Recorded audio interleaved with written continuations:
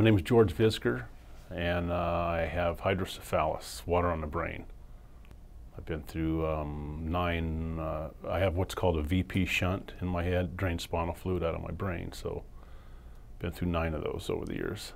Hydrocephalus is not, well, I shouldn't say unusual. It's rare to get it. Adult onset's very rare.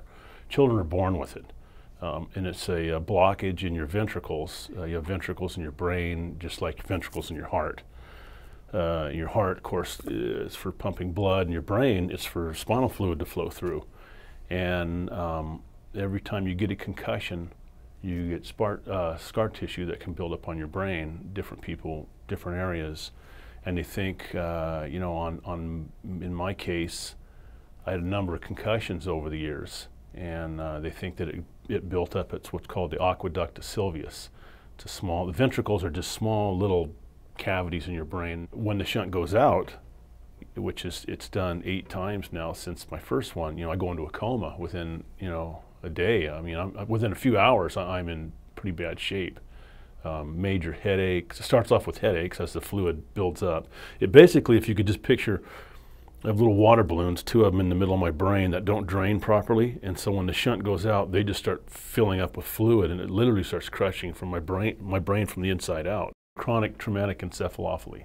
I've shown classic symptoms of as guys are progressing. You know, poor judgment, anger management issues, insomnia. I've gone up to 4 nights straight without being able to sleep. I mean, totally tired, wiped out. And due to the inflammation in your neurons in your brain, you can't shut things off. On the other hand, since I started my treatments a couple years ago, I've got a lot of things under control.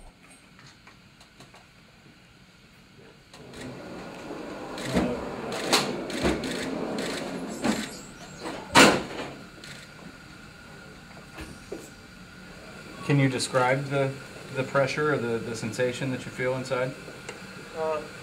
It's like when you're diving or whatever, you know, your ears, or like when you're in a plane, you know, you got to keep popping your ears. Mm-hmm. So my ears pop a few times until we get pressurized at 1.5, and then I'm good to go. I do the hyperbarics. I do the omega-3s. I'm also taking, I take Dr. Barry Sears omega-3s, and also he has an antioxidant. It was a juice, now they have it in pills. And it's just made out of pure, like, dried cranberry juices, concentrated juices, and things like that. Those all are full of antioxidants, which reduce inflammation in all your tissues, but, you know, also in your neurons in your brain. So I take several of those antioxidants a day. I take the omega-3 fish oils. I'm not a big one on drugs.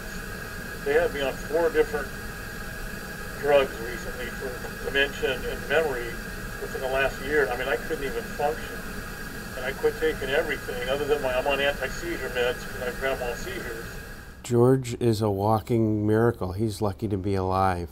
I've never heard of, you know, somebody with the long-term problems and complications that he's had. He's here by his sheer will, and of course hyperbaric oxygen therapy. It's not rocket science. So how hyperbaric oxygen works on a cellular level is that it revitalizes the mitochondria, and the mitochondria are the little fuel cells in all of our cells. They take oxygen and sugar and convert that into ATP, which is the gasoline that the cells run on. So what happens with hyperbaric oxygen therapy is it will bring those mitochondria back online, because normally they run on very low oxygen tensions, and if they get knocked offline by an accident or edema or a bleed in the brain, the body doesn't have a really good way of bringing them back online. Hyperbaric oxygen, which is oxygen under pressure, acts as a drug, turns those little mitochondria back on, revs them up, and it allows mitochondrial biogenesis, which is a fancy way of saying you can now make more mitochondria. So the neuron, the brain cell, can now act as a neuron. It can do its job. We give them tests before and in the middle and after, and they improve. Every one of them that we've treated has improved a certain amount. Some are no longer diagnosable in some cases. in George's case, and you'll talk to George more about that, but he'll notice his symptoms begin to reduce, so that memory begins to come back, attitude improves, and the ability to function in daily life improves. We live in Grass Valley. I've had my office down in Sacramento for years. So I'll stay down here 2 or 3 nights a week and work until 10 or 11 or whenever, midnight, and crash at one of my brothers or nephews on a couch, right? So every other night I'll come home. And I didn't know it, but for years, the nights I came home, Christy would stay at school working late, sometimes with the kids, because they weren't sure who was coming home. They said either the Gentle Giant or Maximum George. I had no idea they called me Maximum George. Well, another symptom to traumatic brain injuries and CTE is with the inflammation of your brain.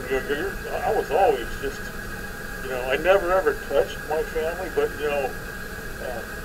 as my wife said, I can be very intimidating, which I understand that now. And they were just on pins and needles when I came home. Horrible way to live. George is really the poster boy for this. He's been through so much. He's able to articulate that as well. We're starting to see more attention paid to this, and that's it's a good thing, not just from the professional elite athlete point of view, but we're treating young athletes, 15-year-olds that have had severe concussion, straight-A students that have been unable to go to school, whose neurologists say don't worry about it. They're, for whatever reason, their dad finds our clinic, and we're able to heal those. And there's a lot of clinics like this around the country that I'd like to see utilized. Beam me up, Scotty. The higher up you get, the less a game it is and the more of a business it becomes. My absolute greatest memories of ever playing were at Stagg High School.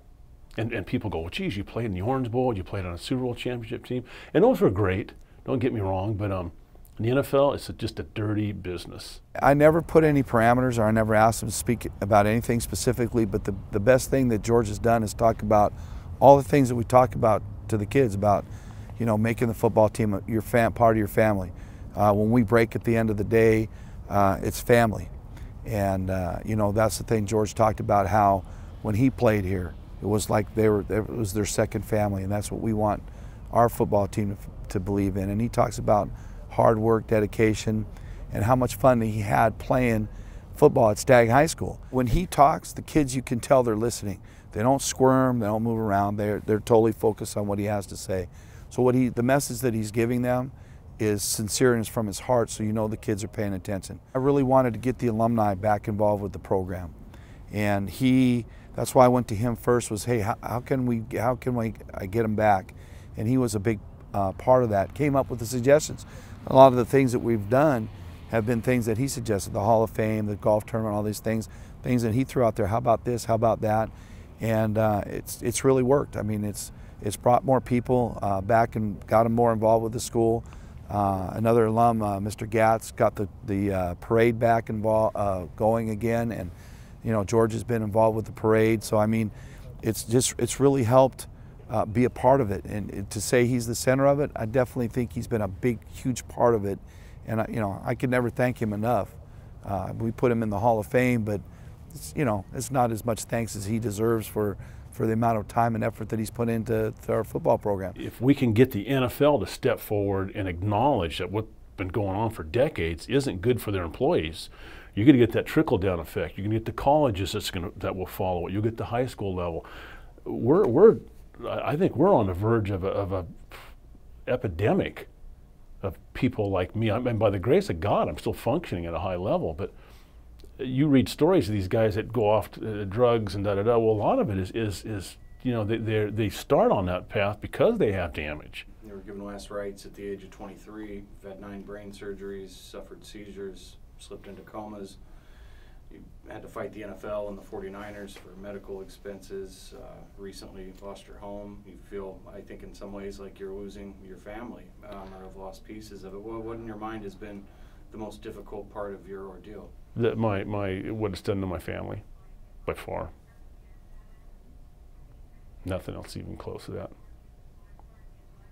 I mean, just knowing the fact that